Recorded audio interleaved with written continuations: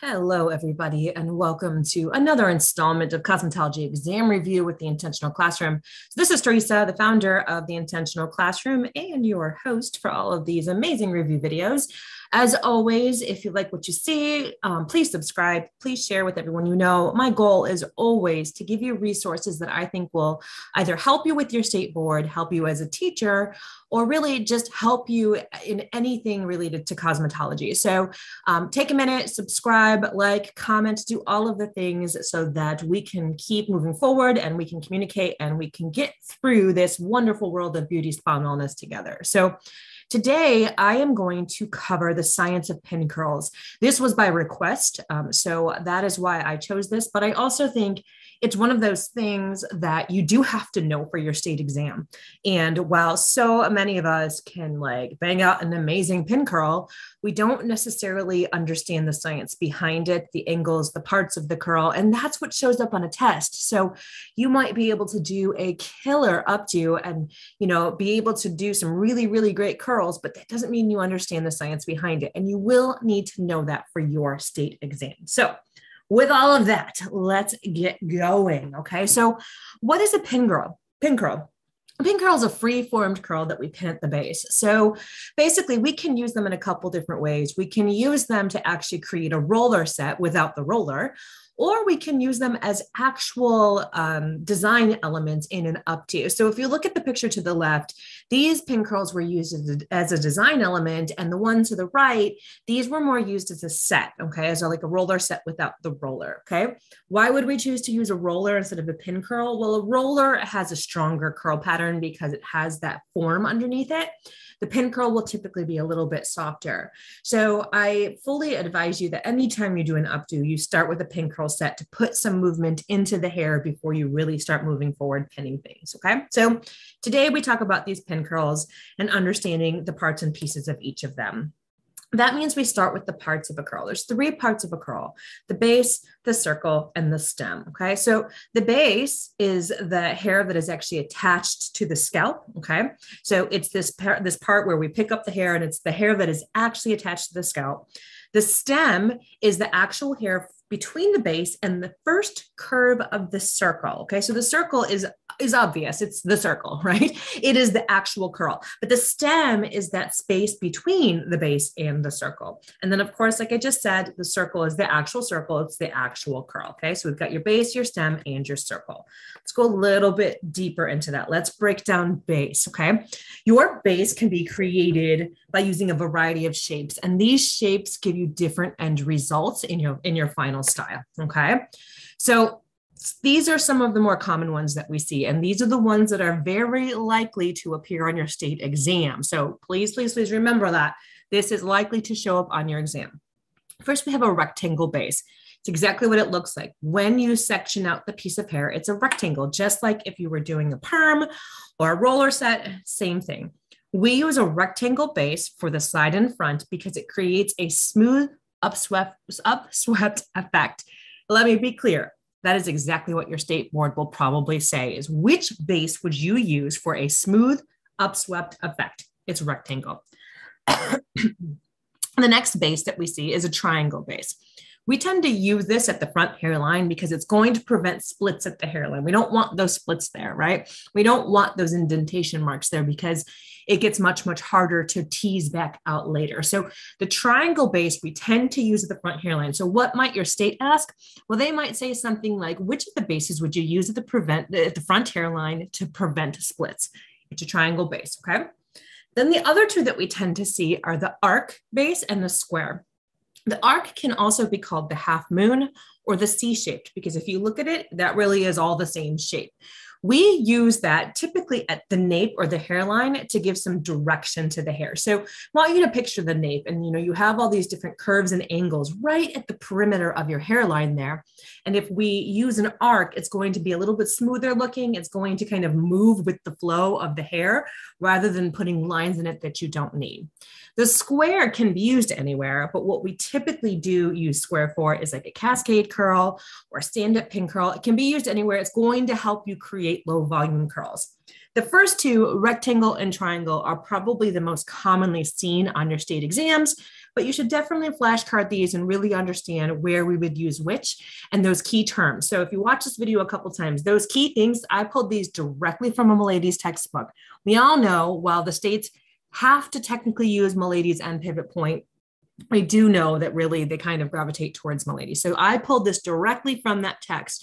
So if you make a flashcard with these descriptions, you should be okay. All right. Now let's go a little bit deeper into the stem. Okay. So the stem determines the mobility. Remember, the stem is the space between the base, the hair attached to the scalp, and that first circle.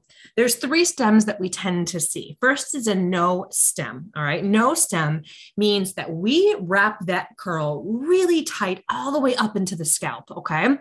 That's going to give you a very tight, firm curl. So what might your test question look like? They may say, which stem would you use to provide the tightest, firm curl? Or which stem would you use to place directly on the base? That's your no stem mobility. Okay. Then you have half stem. This gives you medium movement. The curl is positioned half off the base. So remember, to position something half off the base, we are holding it straight up 90 degrees, and there's going to have a little bit less tension. Full stem mobility gives you maximum mobility. And this is typically the one that you see on a state exam. And it will say something like, which stem would you use in a pin curl to give you maximum mobility? And it's full stem. This is an off base placement. So that means we are actually holding the hair 45 degrees behind the base when we wrap it. And that's going to give you that full stem, which means it's going to move the most. It's going to bounce the most because it is the furthest away from the scalp. Now let's dive into the circle a little bit. We typically see two different types of circles. We have an open-centered circle or a closed-centered circle. An open-centered circle gives you a very consistent curl because basically what you're doing is everything's being wrapped the same size over and over and over again. And if you were to pick up the curl and look through it, there'd be a hole in the center, like a donut, okay? Who doesn't love a donut? The closed-centered curl is the opposite. This is where it gets smaller towards the end because I want you to picture this. If you are wrapping from the ends towards the scalp and you're doing a closed-centered curl, you're going to start with an itty-bitty circle and you're going to get it. It's going to get bigger and bigger like a nautilus, bigger and bigger and bigger and bigger.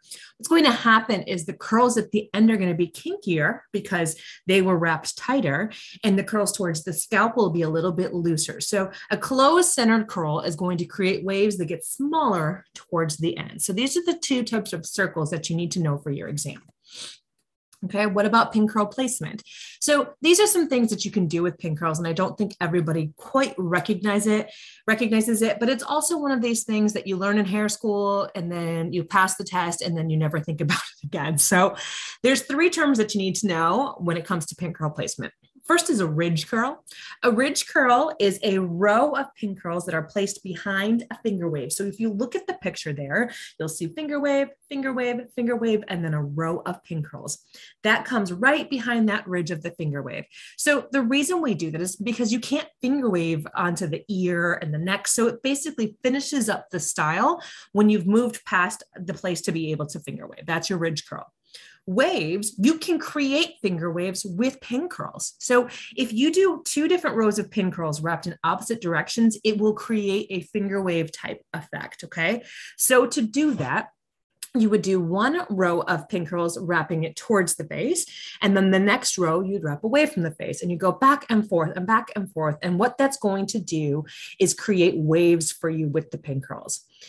Finally, you have something called skip wave curls. Now, what this is two rows of ridge curls. So how that works is you create a finger wave and you have the ridge of the finger wave. Then you have a row of pin curls. Then you do another finger wave. Behind that next ridge, you do another row of pin curls. Okay, so those are skip waves, and it's two rows of ridge curls. So like I said earlier, this is one of those things that you do need to learn because it always shows up on a state exam, and it kind of stumps people because you're like, I've never done that. I don't even, and it's real. Like you really aren't probably going to do this in life, but you got to know it for your test. Okay.